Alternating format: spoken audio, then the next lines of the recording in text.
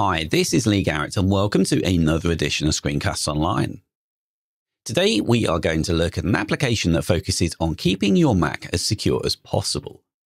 Now, Little Snitch has been around for a long time and is now at version 6. Its purpose is to monitor all connections in and out of your Mac and keep you alerted to them, so you can allow or deny them as appropriate. Now, full disclosure, I've actually avoided using Little Snitch in the past because I found it to be a little bit too aggressive with the alerting, to the point where I was just allowing everything through and it kind of negated the point of it.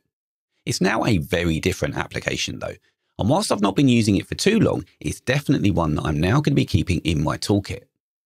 Now, it would be very easy to spend hours on this because my IT background is traditionally in networking. So I've been working with firewalls for years and I've really enjoyed diving into Little Snitch again. However, I will do all I can to not dive into any technical rabbit holes and ensure that I just cover the basics of using Little Snitch. Now let's take a look at where to get it from first. So this is the Objective Development product site for Little Snitch. And as I scroll here, we can see Little Snitch has been around for more than 20 years, so you don't have that level of longevity without being good at what you do. Then you can scroll down here to get a little bit of a light overview as to what Little Snitch does. But that said, the bits that you really need to know are going to be covered in the next 30 or so minutes. I will just show you some of the other products though by Objective Development. So there is a lighter version of Little Snitch called Little Snitch Mini, and we're going to cover that in an upcoming tip video. And there's also an application called Micro Snitch, which runs from the menu bar, and this monitors and reports microphone and camera activity. We have an Internet Access Policy Viewer, and this allows you to see applications that have a policy equipped that outlines why they need to connect and where they connect to. And then finally, many of you will be familiar with Launchbar, the alternative to Spotlight that allows you to launch applications and open documents quickly, as well as much more. Now, it's been around a long time, and I know that many of you still use it.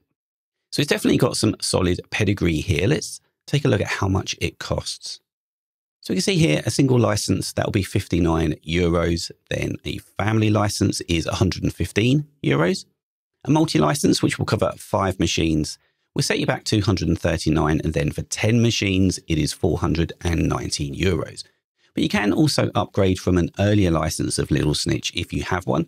Just enter your old license key and you're going to get a price for the upgrade. And that's going to be cheaper than the standard pricing, of course. So downloading is easy. Just click download and then follow these prompts here to allow the download to come. You will then install it in the normal way. Now, I have already installed this. We can see that up here in the menu bar because this is Little Snitch here. And this is where I will go to very quickly do things like change my profile or switch the kind of monitoring mode that is being used. And ordinarily, when I prep for these videos, I will uninstall the application and then start again from the beginning. However, I'm not actually going to do that on this occasion because I've been running Little Snitch on my live day-to-day user account here. And I'm actually going to switch across to that one for once because it's going to be easier to show you how the application works if I've started configuring it and I have some data to refer to. So I'm going to pause and switch accounts now. That's just a quick preview of one of the